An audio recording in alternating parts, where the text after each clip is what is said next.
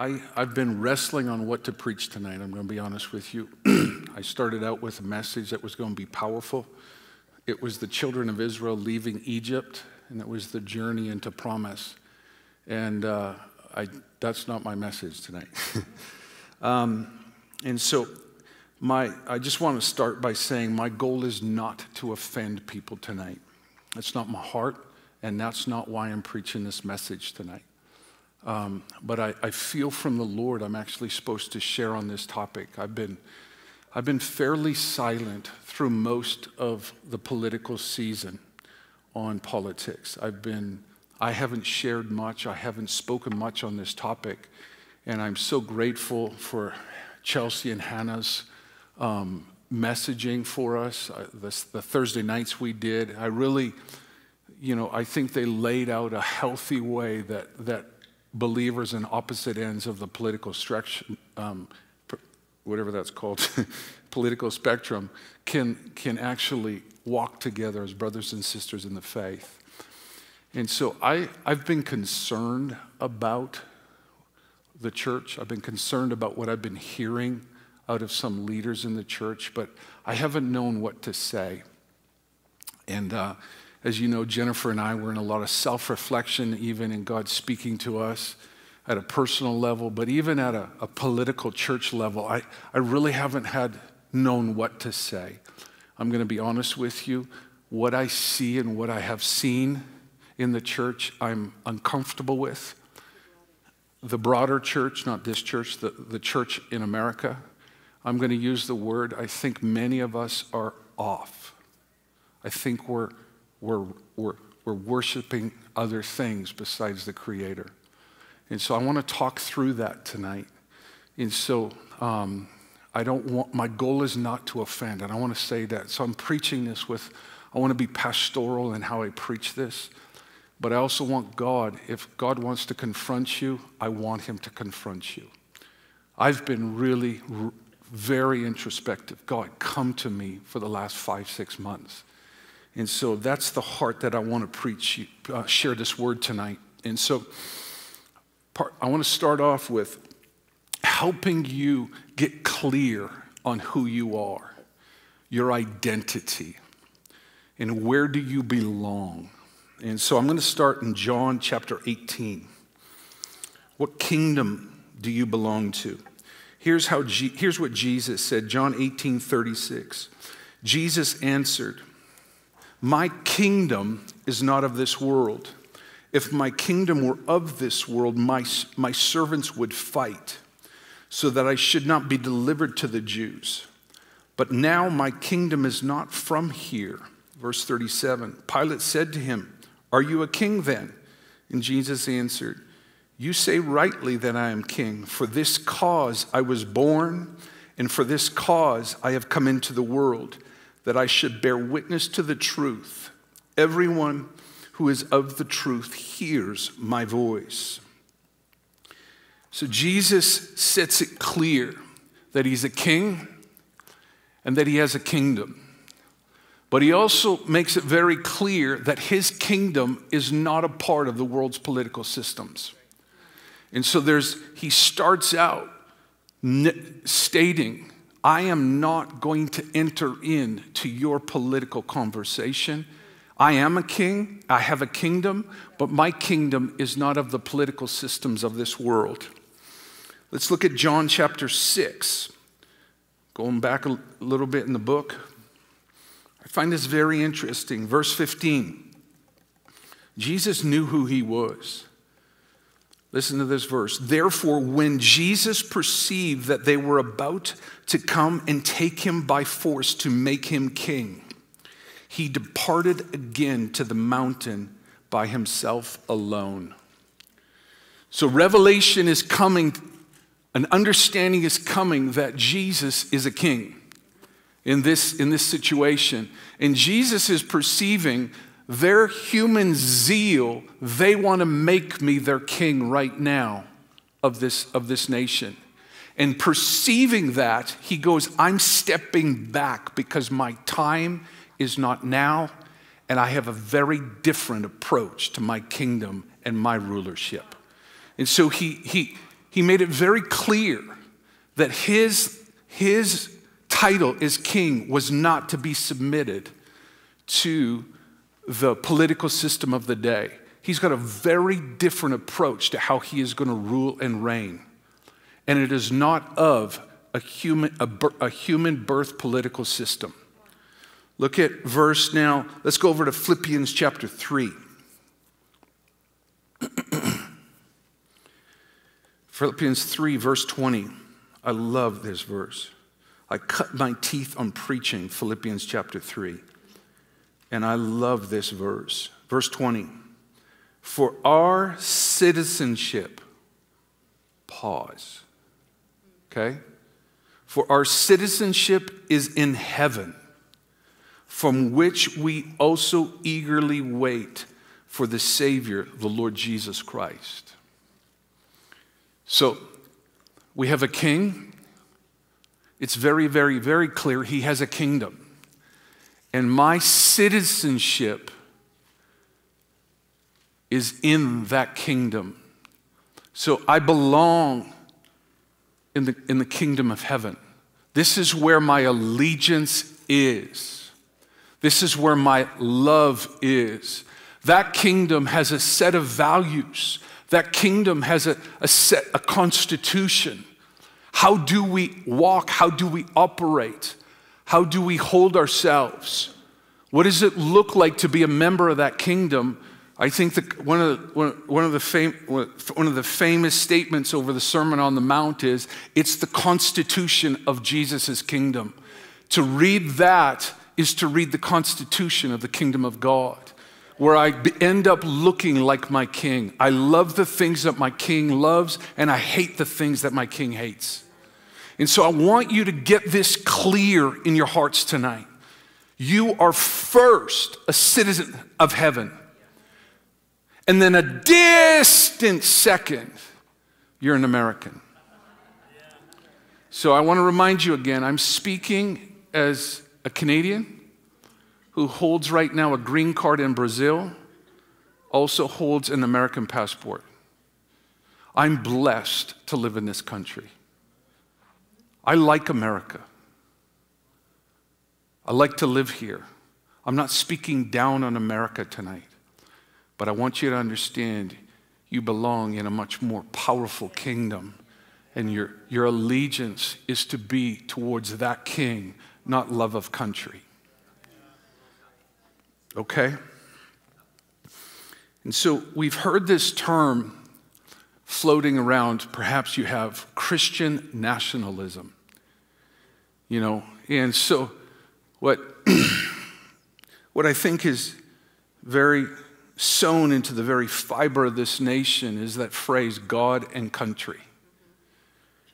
You know, you probably heard it at a very young age, God and country. And that slogan, that phrase is propagated in loud ways and very subtle ways. I believe it has crept into our hearts. That to love God means I love America. To love America means I love God. And to a nominal believer, that is how they will position themselves.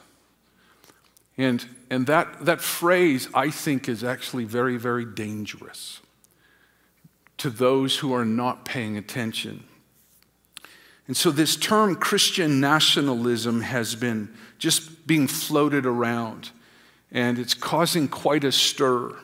And so I just want to give you a couple definitions. A guy by the name of Jeremy Beller, here's what he wrote.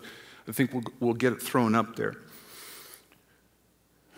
Christian nationalism is the intertwining of the kingdom of God and the kingdoms of men. In the American context, it is often displayed by describing America through language reserved for the kingdom of God. For instance, to speak of America as a city on a hill borrows from Jesus' image for God's kingdom. The marriage between patriotism and righteousness further blurs the line between the kingdom of God and the kingdoms of this world. Next quote. Next definition. This is by Lee Camp. It is a perversion of Christian somebody help me? Eschatology. I am working on limited calories today, and I apologize. It perverts the gospel in at least two ways. One, by falsely giving to a nation state a messianic identity. The nation state and the interest of the nation state are seen as the primary mechanism for saving human history. Thomas and Jefferson called the United States the world's best hope. Abraham Lincoln said that the unity of the U.S. and its form of government is the last best hope of earth. Woodrow Wilson said that he believed that he would live to see the day in which America would reach all its hopes and would say, at last, the world knows America as the savior of the world. Donald Trump said, we must keep America first in our hearts, and we must always keep faith in America's destiny, that one nation under God must be the hope and promise and the light and the glory among all the nations of the world. All of these are classic examples of the messianic pretense which characterizes nationalism. Second point he's making, by embracing Satan's third temptation of Christ to take up the way of might and greatness as the way of saving the world. Lee Camp. And so the third temptation that he's referring to is the pride of life. And so these are, as I was been reading these, this is massively enlightening to me. It's opening my eyes, and I'm seeing so much of the belief systems in America. And I think, if you'd allow me for a moment to speak as a Canadian, I think there's a messianic complex on this nation. And if you travel, Jennifer and I, I've traveled over 50 countries. And it's interesting, many countries look to America and want to be America. But other countries, a lot of European countries, they look at America and go, the most arrogant people I've ever met. And you see, I think we were born in to this thinking. It permeates all of us. It permeates our educational system, our way of talking about history. And whether it was intentional or not, I believe that our leaders have taken biblical promises and tied them to this nation's promises. And I believe that is a great error. I believe that is wrong. And we're not the only country that's done this, so I'm not poo-pooing us. This has been throughout human history. But at the heart, I think of what I believe is being exposed is idolatry within the church. Here's a definition of idolatry. Extreme admiration, love, or reverence for something or someone. So extreme admiration, love, or reverence for something. And within America, I believe, America the beautiful, America the great, that is so, we are so inundated by that. And then the blurring of the lines between church and state, I believe in the hearts of many has been on purpose. That there would be a blurring of the two lines to actually, in my opinion, get the vote out and for us to get behind our parties and vote. The way that I observe things, I believe the Republican Party was very, very intentional at targeting the Caucasian church. I believe they invited us to get in bed with them, and we would get influence, and they would get our vote. I mean, it's very clear to me that's what they've done. As well, I'm going to say the Democrat Party has very intentionally gone after the black churches in this nation and asked the same question. We have been targeted, the body of Christ. It's just so clear to me. They've come after us. We're a huge voting bloc in this nation. And in that, I believe the lines have been so blurred, and I believe that there's been much confusion that has been brought. I've been doing a fair bit of just thinking on this, and so I went back and I looked at the Crusades. And this is why I'm very, very, very clear that what's happening today, it's happened different times throughout history. So the Crusades went from 1096 basically to 1291, that time in history.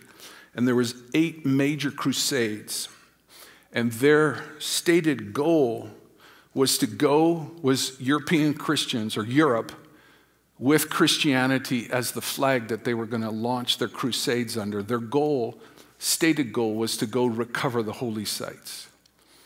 But I believe that was a total guise to actually just seek power.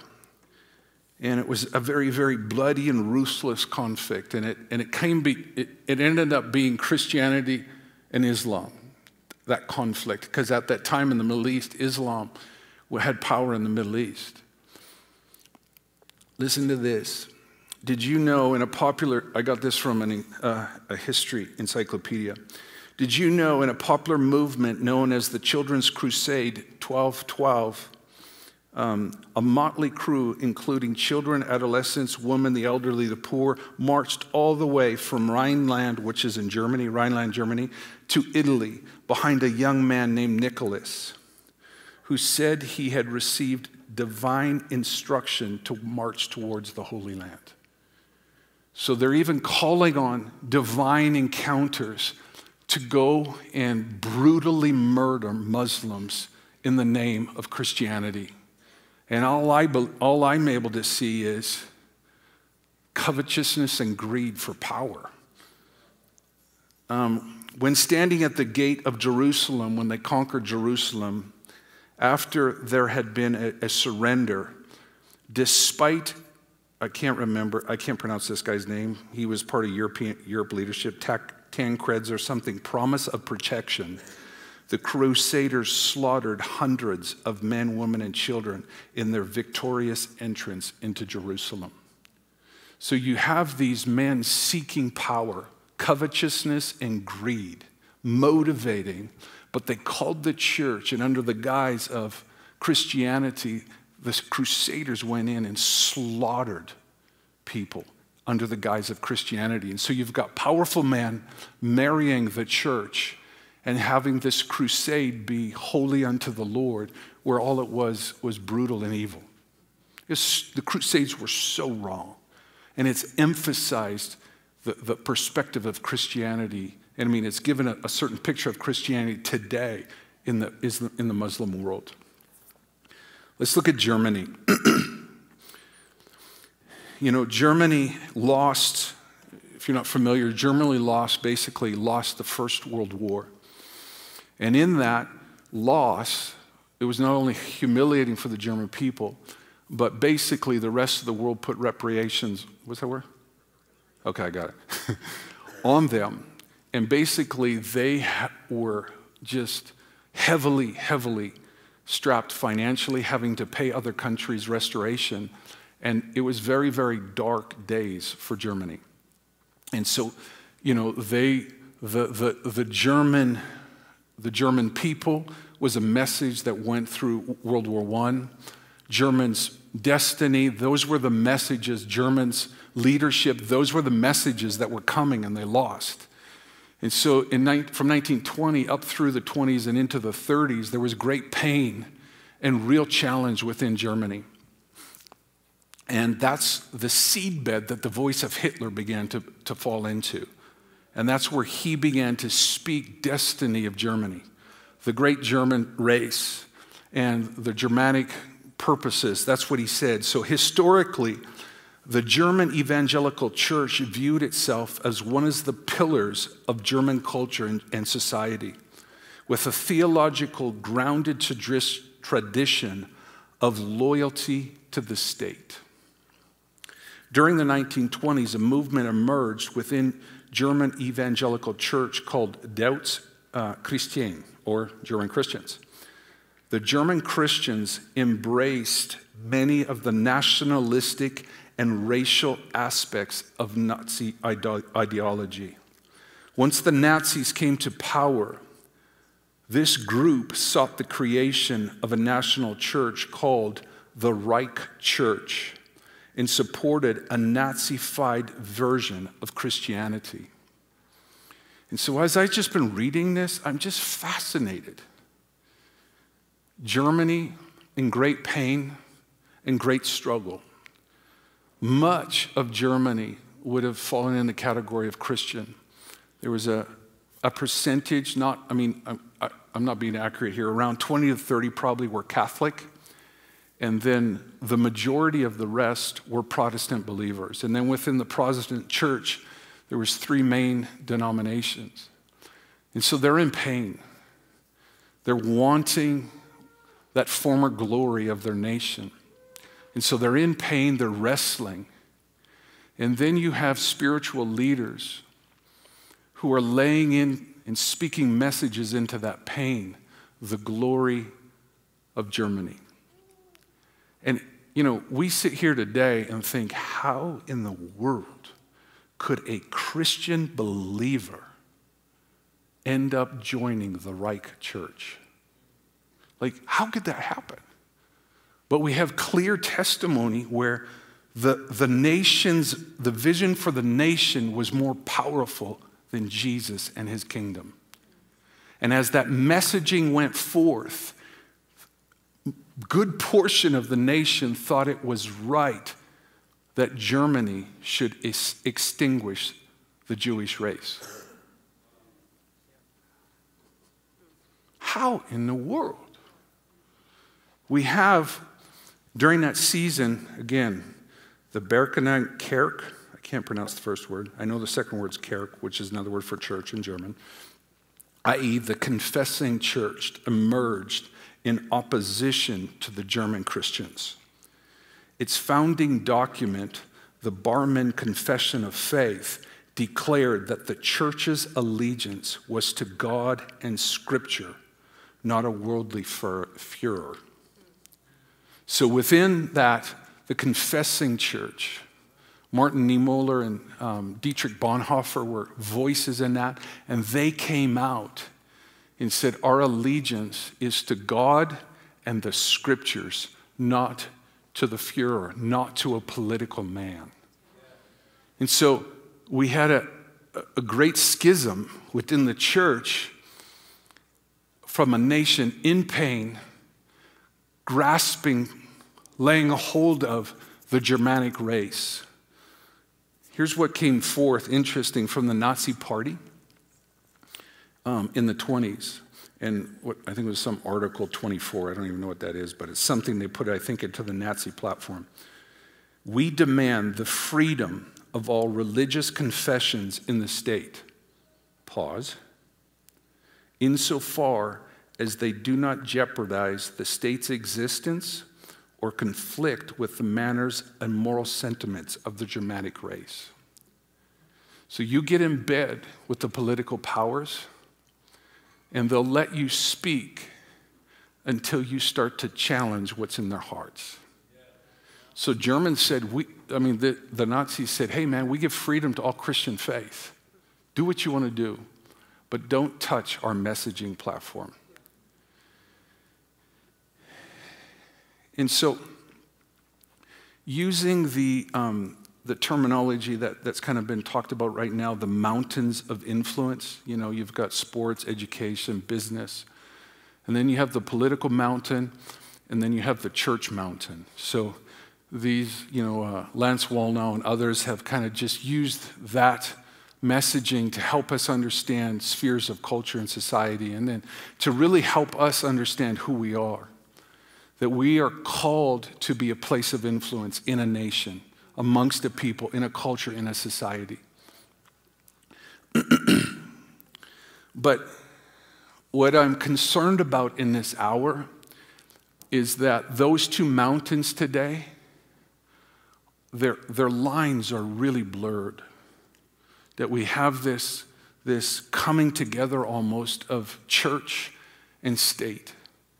And the lines are getting really blurred about the advancement of God's kingdom equals the advancement of the American agenda. And I'm really nervous. I feel like what happened on January 6th, where we had that rally and then we had that riot, I believe it was the culmination or the fruit of what has been spoken in the last year. And it culminated in that day, and we got exposed. The church got exposed. I just saw a video clip this afternoon of morons, stupid people, standing in the Senate, like up on the platform of the Senate, the crazy idiot he's an idiot, with the horns and the outfit. He's praying to God, my Father. Another guy stands up and says, we invoke the name of Jesus here. What in the world? That seems like, I'm not even saying we're at the stage of Germany, but they're using my Lord's name to advance America's purposes. And so unbelievers are looking at that completely confused. And then the church is there. Many of the churches are there. And I'm going, we have a huge problem. This is not, in my opinion, this is not something, let's just get it on the carpet and move on. God, who searches the hearts of men, is looking into our hearts, asking, do I love country or God?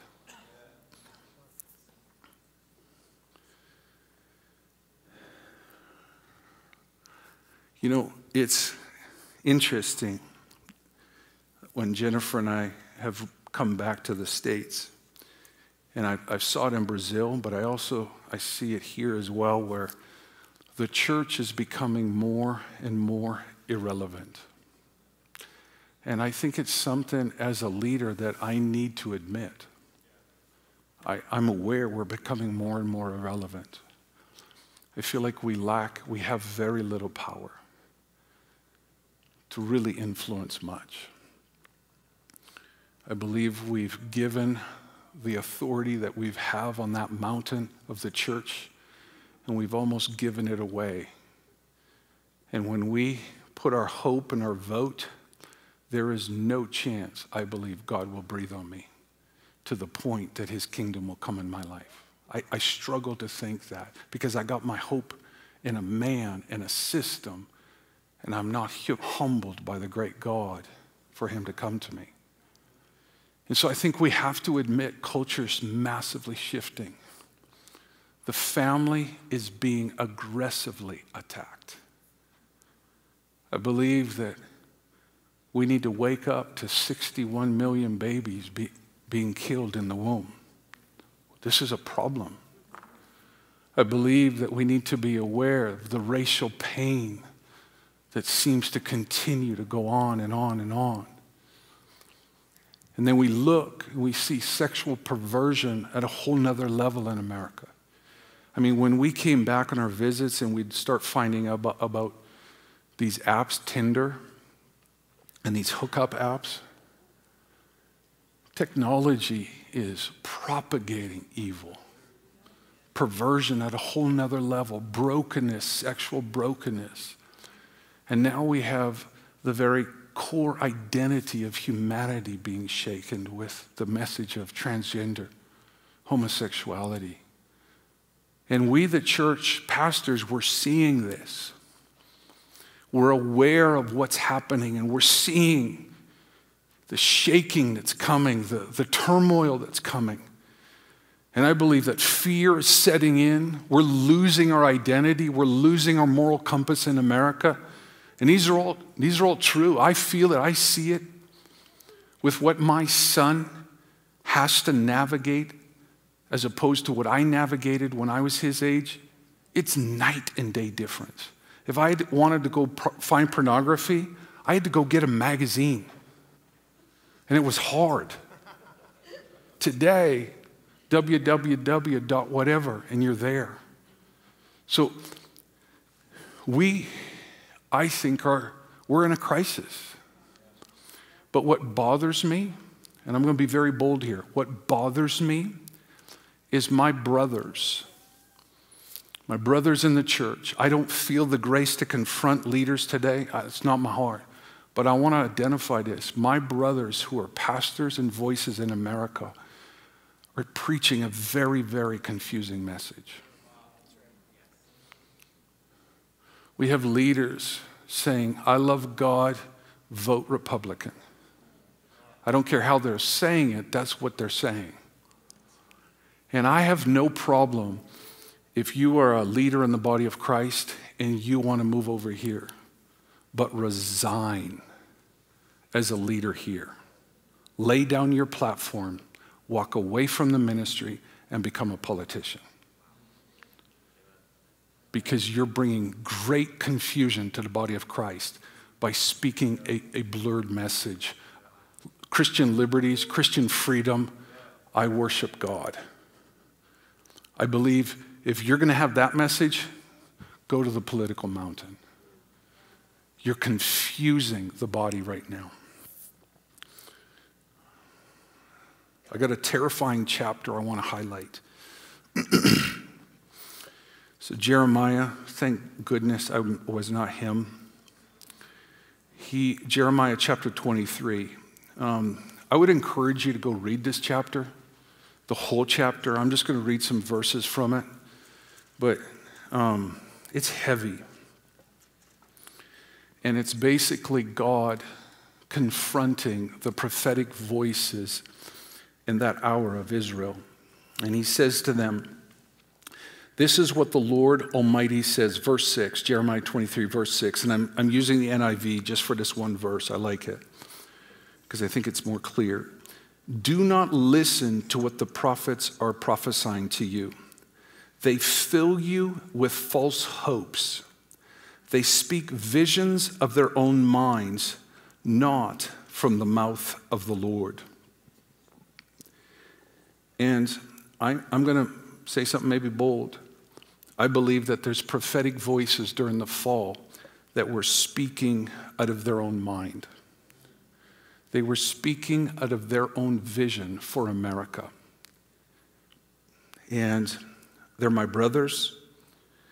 I'm not criticizing them with a desire to hurt them, but I want to say I think we had some prophets that were prophesying out of their own vision for America. I'm very blessed to see many of them who prophesied Trump into office are now repenting. I'm blessed by that. But I also think it's appropriate. If you're going to use a huge platform and prophesy and you get it wrong, you need to repent. And I don't know Jeremiah Johnson, or wherever he goes by. I've never met him. I don't know who he is. But I believe that he was quite heavily prophesying Trump would win during the fall. And then he repented, I believe it was on January 7th. And then I'm going to read to you, it's quite a long statement that he released on the 10th. And here's what he says. After repenting and saying, I'm submitting myself under my leadership, so he said, I was wrong. And so now this is a follow-up. Over the last 72 hours, I've received multiple death threats and thousands upon thousands of emails from Christians saying the nastiest and most vulgar things I've ever heard towards my family and ministry. I've been labeled a coward, sellout, a traitor to the Holy Spirit, cussed out at least 500 times. We've lost partners every hour and counting. After publicly repenting on January 7th, I fully expected to be called a false prophet, etc., in some circles. But I could never dreamed in my wildest imagination that so much satanic attack and witchcraft would come from the charismatic/prophetic people. I've been flabbergasted at the barrage of continued conspiracy theories being sent every minute our way and the pure hatred being unleashed. To my great heartache, I'm convinced parts of the prophetic/charismatic movement are far sicker than I ever dreamed of. I truly never realized how absolutely triggered and ballistic thousands and thousands of saints get about Donald Trump. It's terrifying. It's full idolatry. If I helped prop up this ideology concerning him, I will need to repent again and stir up even more hell. On a personal level, I am just beyond relieved that the President Trump was not only assigned for a season and never a mandate. Revival is never dependent upon who sits in the White House, but rather who sits on the throne in heaven. I will continue to preach the cross and the power of the resurrection. I will continue to help prepare the bride of Christ to meet our bridegroom. As we head into 2021, expect me to be more committed to preach the gospel and making disciples than ever before. By God's grace, I will walk in a greater measure of humility, repentance than ever before.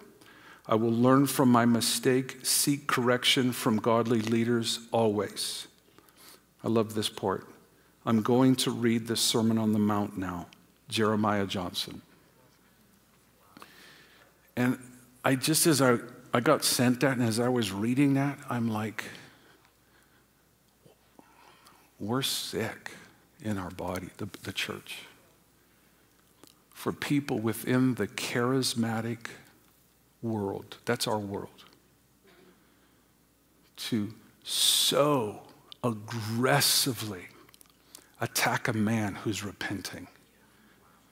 And for them to say, you're a sellout to the Holy Spirit. Their allegiance, their love is not of God, it is of country. They are more committed to the America the Beautiful than they are to the purposes of the gospel. To have that reaction, it exposes where we're at. It highlights where we're at. And I'm great. I really honor him for stepping out like this and humbling himself. He's admitting, I need help. I need God to come and talk to me. And I believe that is an appropriate response. Look at I want to keep on going in Jeremiah, verse 21. I have not sent these prophets, yet they ran. I have not spoken to them, yet they prophesied. But if they had stood in my counsel and caused my people to hear my words, then they would have turned from their evil way and from the evil of their doings. So God says, the prophetic ministry right now is prophesying out of their own soul, their own desires, and I haven't sent them. And he said, if they would have stood in my counsel, I would have talked to them. I would have told them what I think. And then the ministry that I gave them, I would have anointed them with a message that would have turned the nation back to me. And so I don't think standing in the council is this ethereal reality. Here's what I believe standing in the council is. My Bible, my love for God, and prayer and fasting. It's actually pretty simple, I think. Jesus wasn't joking when he said, get into the secret place and the Father is going to reward you openly. He wasn't joking when he said, fast, and the Father will reward you. And part of where I feel like we've gotten is we've ignored the simple things, the simple disciplines of a life of deep communion with God, a life of brokenness, humility, love of the Word of God. And we've, as leaders, I'm talking to myself, we've not feasted on those simple things. And so when we get up and we begin to preach, we've not spent time with the Father. So we don't know what's on his heart. So what do we preach? What's on our hearts? And if you don't live a life of prayer as a leader, I really don't think you should be in a pulpit. I know that's a bold statement, but communion with the Father is the way that you find out what's on his heart. And I believe that 2020 was to shake the church. That our traditions are not the wineskin that the Holy Spirit is going to be poured out on. Our goods building strategies, lots of lights, looking like a concert. I love production. But when your hope is in your production, your leadership skills, your welcoming system, God's not going to give us his power. Are you kidding me? It's a joke. I feel like in some ways we're so off. When you read the Bible, you begin to be confronted going, maybe we're not going the right direction. Maybe we're not on track. I have pride, I have arrogance. I'm the center of the world according to Dwayne Roberts. And when I live there, think there, and then I get some ministerial success, ministry success, it's heady wine. I've been on some big platforms, and if you're not rooted, when you get off the platform and you go to the bathroom and you say, to God be the glory, and you cry, if you don't do that, you're going to end up preaching your own message. What's on your heart? Look at verse 29, Jeremiah 23. Is not my word like a fire, says the Lord, and like a hammer that breaks the rocks in pieces? Here's my desire. As a pastor, as a preacher, I want grace to be given that I can stand in his counsel. I can read the word. Revelation will come. And then that when I speak, it'll be like a fire. That when I speak, it'll be hammer breaking up fallow ground. That the Holy Spirit and the Word of God can come in and be planted in the human heart. I want to put my hope in the God of the Red Sea. I want to put my hope in the God of Mount Sinai. That when he came, the earth shook at his presence. I think we have so devalued, we have so brought down the knowledge of my Father, and we have so exalted the arrogance of man. And I'm afraid for America. I believe we need to repent of our idolatry and invite the Spirit of revelation to open our eyes that we would see him high and lifted up. And that when I see society and culture breaking, I would not put my hope in my vote. I would put my hope in the saving grace of Jesus, the cross and his resurrection. That is the answer for a person who's confused in their identity. And the part that's troubling is I pray and I seek, and then there's a great delay. When's God's power going to come? When's God's authority going to come? And in the delay of his coming, I grasp at other things to promote my vision. I'm going to call you now, pay attention, come out of politics.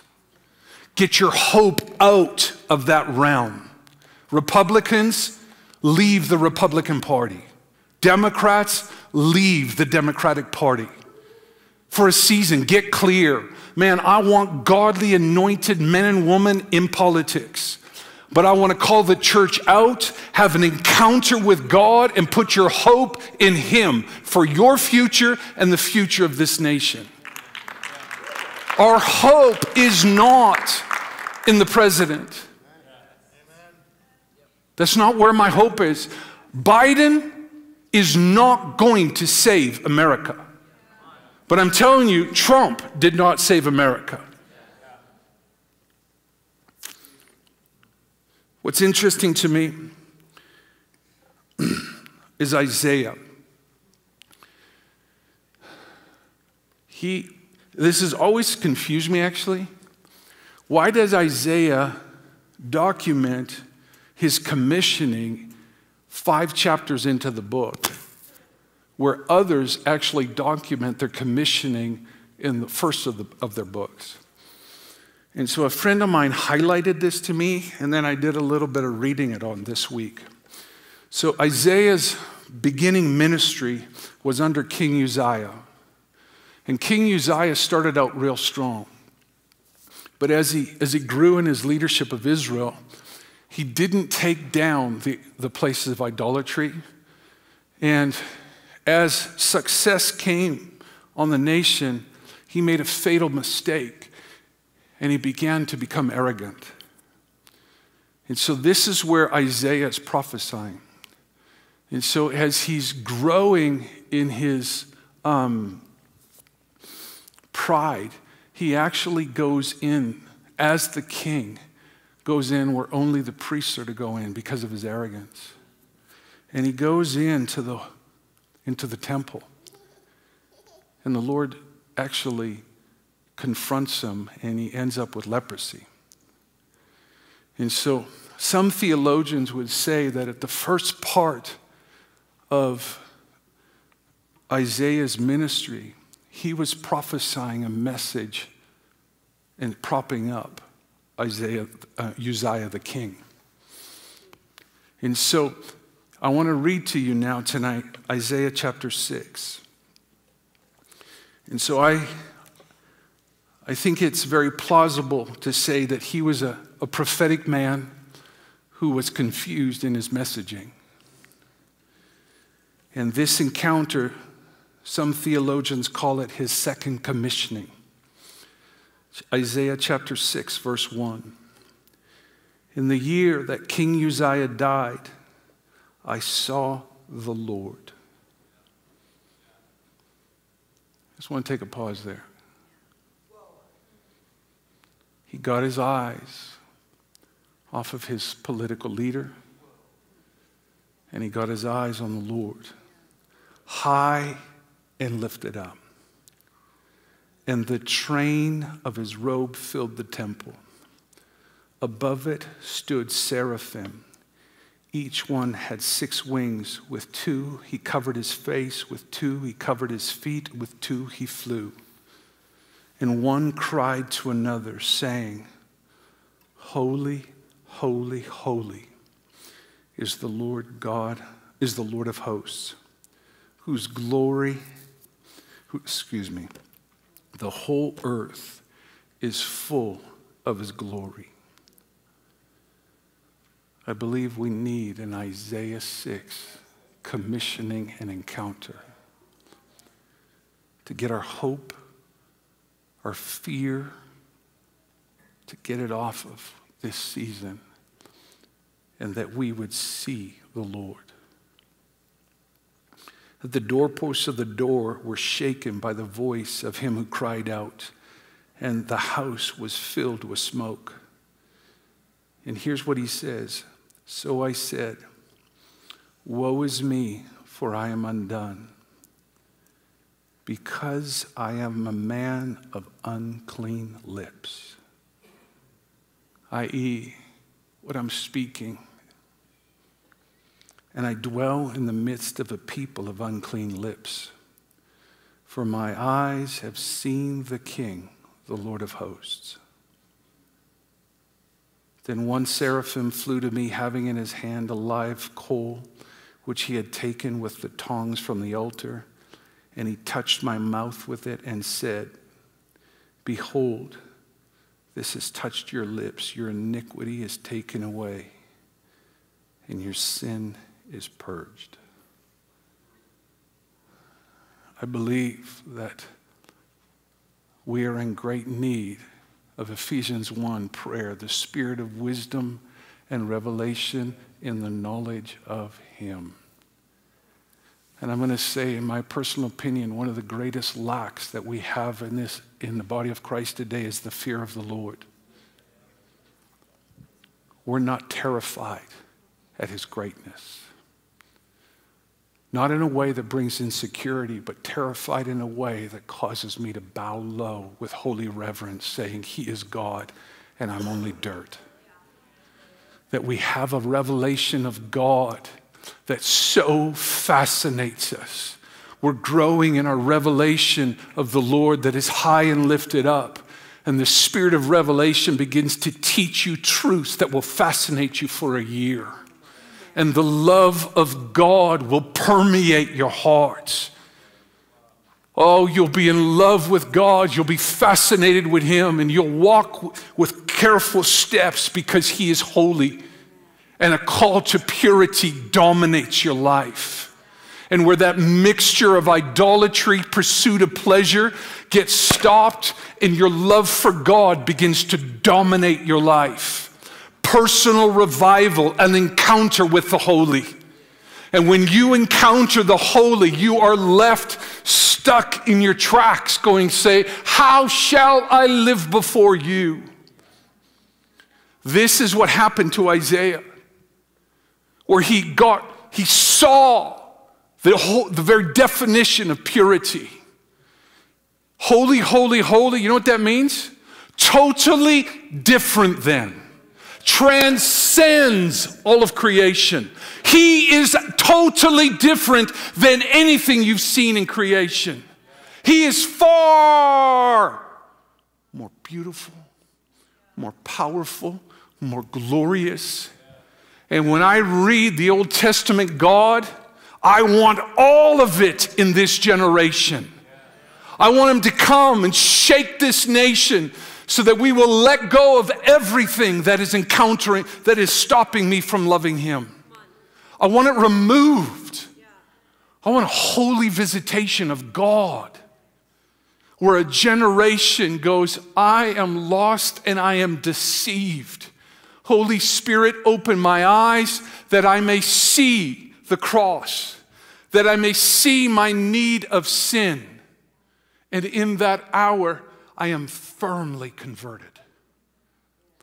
I don't want to just offer Jesus that can help you, but you don't change. It's just mixture, and you're not getting the fullness of the gospel. And so I know that this is kind of heavy what I'm saying tonight, but I believe it. And I've been wrestling for 6 months on what to say. I've been wrestling with God. Where are we? I've been disrupted, and I haven't had anything to say. And I even say tonight, I feel like in some ways it's not even fully formed. But I love this people. And I want you to have the spirit of revelation visit you, not with some good feelings, not with a little buzz. No. I want the mysteries of God to be revealed to you.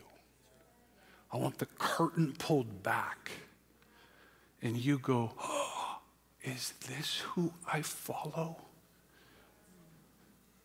One of my favorite sayings in Revelation chapter 1, the God who was is the God who is, and the God who is to come. And just because we haven't had a Mount Sinai encounter in a while doesn't mean he's changed. He's the same powerful, beautiful God who's kind and tender. He's full of loving kindness. He's patient, yet he is God. And I want us to go deeper into the ocean of the knowledge of God, to be fully in awe of him, to be consumed by him. There's something that I've been just meditating on is Matthew chapter 9, where Jesus talks about new wineskins and new wine. And everybody has perceived that to be the wineskin is that which holds the Holy Spirit and a move of God. And I believe that 2020 was God shaking up the body. I believe that he was working at 10 different levels. But I believe he wanted to bring disruption on purpose. He wanted to confront us, and he wanted to challenge us. I believe that. And as I've been meditating, I know that there's new wineskins coming. But it's not like, should we go from mega church to small groups? I don't believe it's the method. I used to think, let's go find the new method. That's not what I'm about. I think the new wineskin is led, first of all, by leaders that are broken and contrite. I really believe that this new wineskin in the next decade is going to be led by leaders who are walking out a lifestyle that is birthed in the Word of God. And they're going to have a limp, they're going to be broken, and they're going to be humble. And they're going to have maybe even been tested. They're going to be chastened, they're going to be tried. So that when they stand with power, they're very, very aware of their humanity. And they're not going to be arrogant. This CEO-driven Christianity, God doesn't like it. This style of his church leadership is humble. The apostolic church was birthed in humble leaders who understood what it meant to be broken before God. And I believe it is on a church that is broken that a new wine is going to come. A new display, a new encounter of power and resting and conviction on the church. Where perhaps we are irrelevant today. We don't have voices, messaging that really is doing a lot. I mean, we're having impact. I don't want to minimize. These are massively generalized statements I'm making. But I believe it's in the contents of brokenness.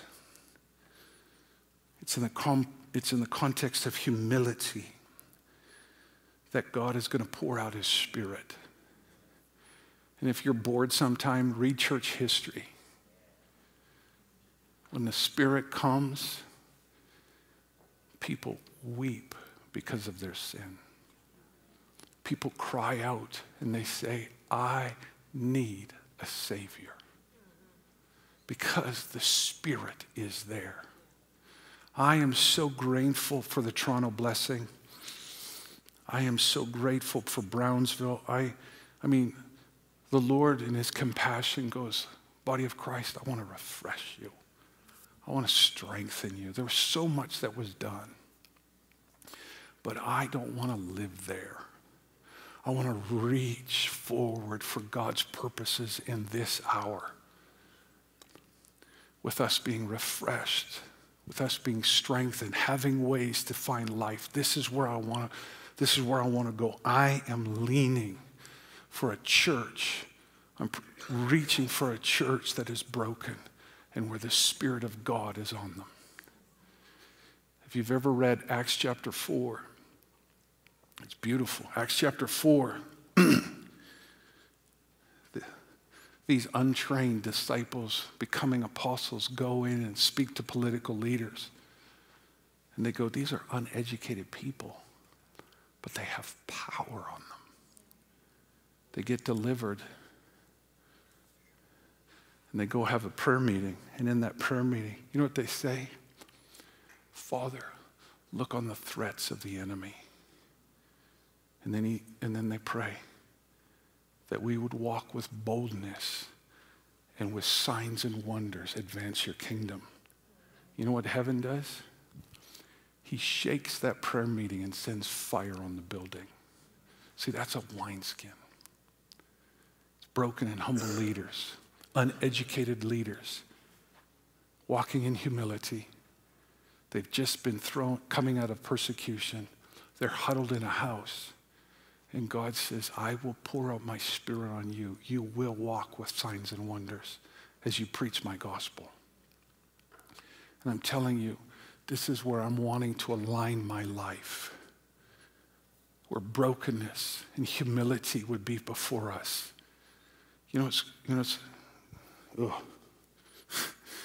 Jennifer and I have been praying every day.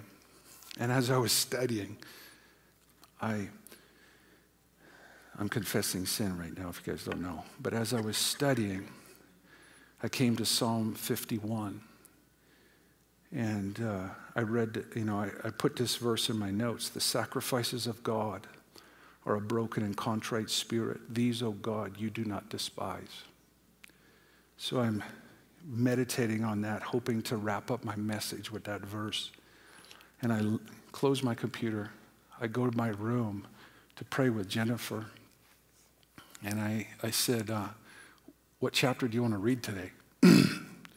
And she goes, well, I don't know. So she was throwing out some. And I said, well, chapter 51 of Psalm is amazing, but I don't know if we need to pray it. And then I said, let's pray it. And I began to read it.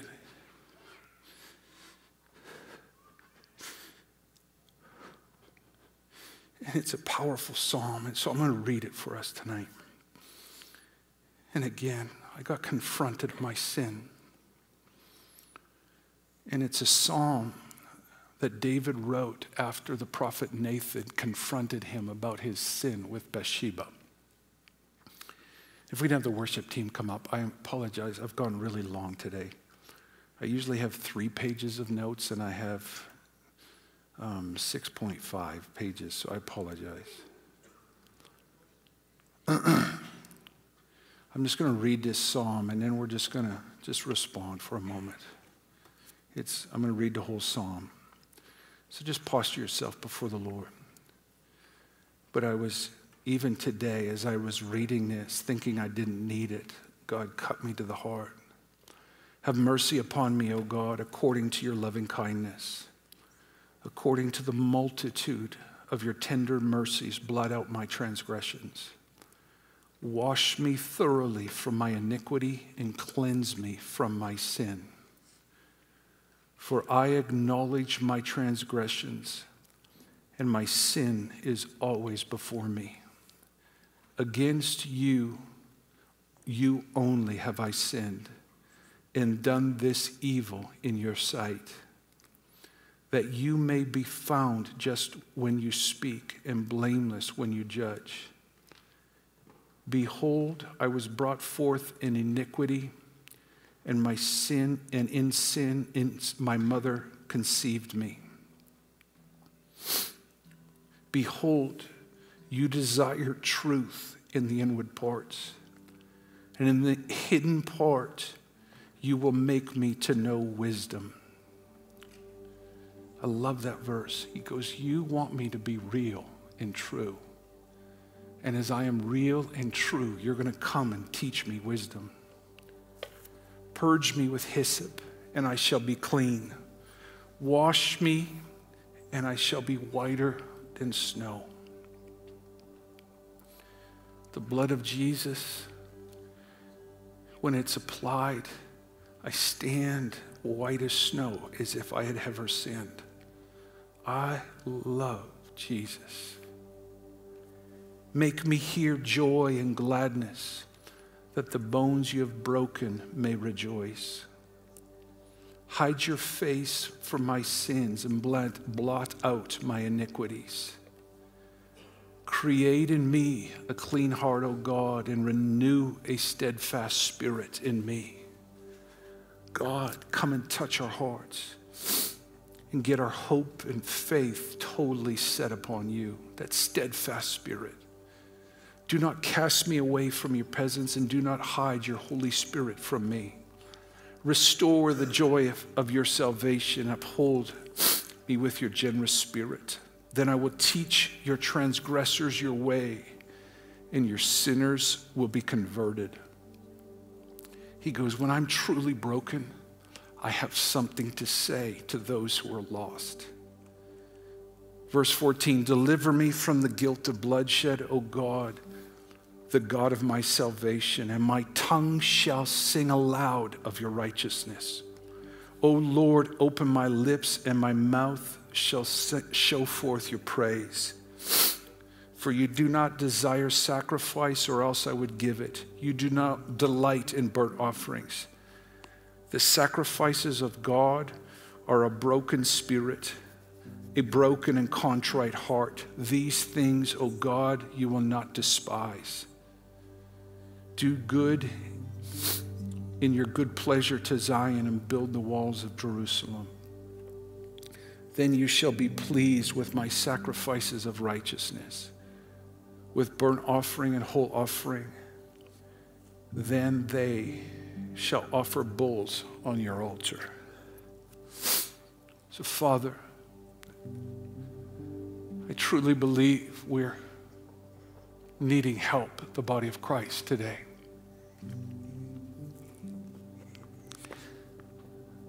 I believe that we are sick, and there's mixture. And if people are not seeing or agreeing with me, Father, it's okay. But I'm asking that you would draw near this church, this community, this spiritual family, and begin to highlight idolatry where it exists. I'm giving you permission to come to us. I'm not going on this soul-searching journey. I'm asking you to come. Come to us and confront us. Come to us and challenge us. Come to our community. Oh, we need you today. Where we have put our hope in other places, we need you today. Where we've listened to messaging birthed in the heart of man, Father, we come and ask you to talk to us. Where the outside voices are more powerful than your voice, forgive us.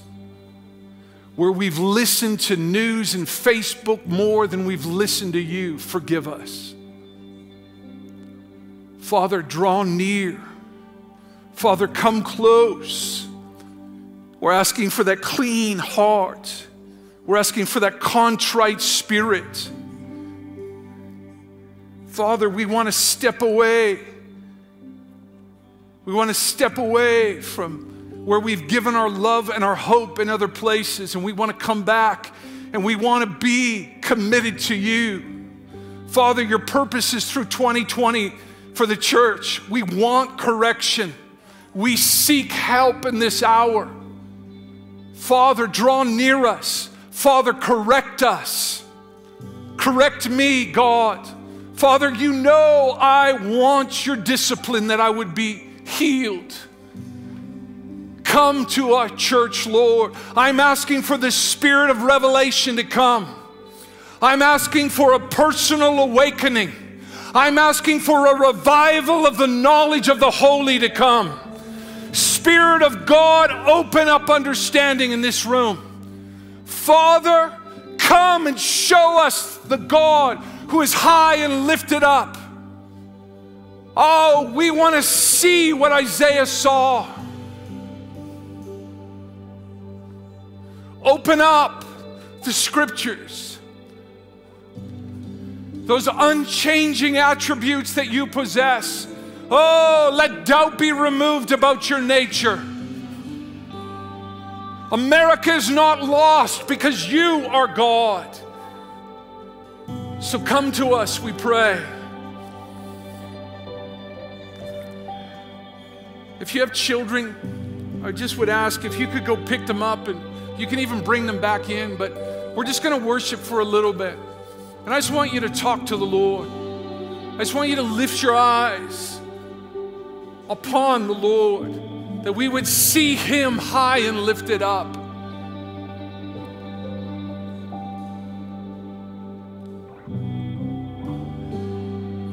Just lead us out in worship, Justin.